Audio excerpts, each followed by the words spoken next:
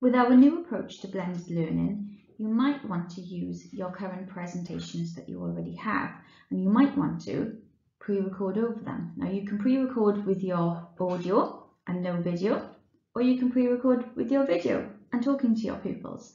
Okay, that's up to you, but I'm going to show you how to do it using PowerPoint.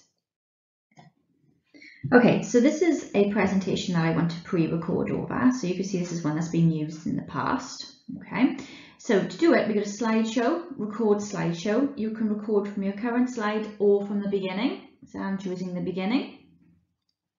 This is what the interface will look like. Okay, you can see I've got my slide there and my little picture. I'm able to turn that off. So if I don't want to have my picture on there and I just want to talk over each slide, then I can do that. You can also turn off audio if you want to, but if you wanted to turn off the pictures, then you can do. Okay. Before recording, you can flick through each of the slides to choose where you want to start recording. So say, for example, you were on a different slide, you could record onto that slide, or you can go back to the beginning and record from there.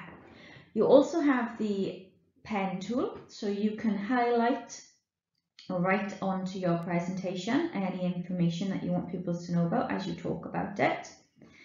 Different settings that you have, I tend to leave these alone unless you've got something else plugged in. You can put your notes in, so you can pre-record, you can plan what you want to say. We've got the record option, stop and replay. So when you click record, it gives you a countdown, and then it's recording, and you'll know it's recording because it's got a little dot by my face. Okay, to stop that, you just press the stop button and then exit out, and then you can see you've got my little face over the slide.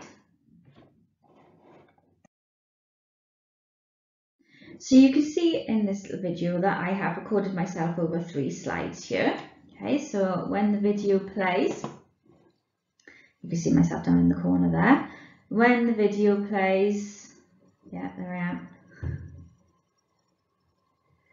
Okay, this automatically happens. Okay, so the PowerPoint slide, when it's up in full screen mode, my video keeps playing.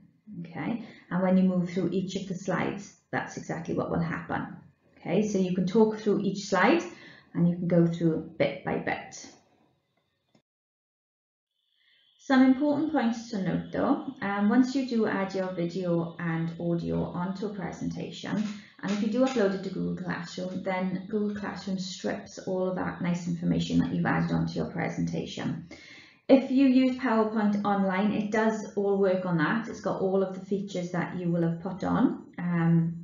You do have to use PowerPoint on your computer to put these features on. My suggestion to you would be to convert your presentation to a video and post that onto the Google Classroom as well. And I'm going to show you how to do that next. So you can export your presentation as a video. Okay, the way that we do it is go to File and Export, and then we click Create a Video. Okay, you can choose the different options, but I tend to leave it as it is, and then click Create Folder, Create Video, choose wherever you want to save it, give it a name, I always say video at the end, and then save it. And you can see right down at the bottom, it is starting to create a video for you. So you'll end up with a PowerPoint version and the video as well.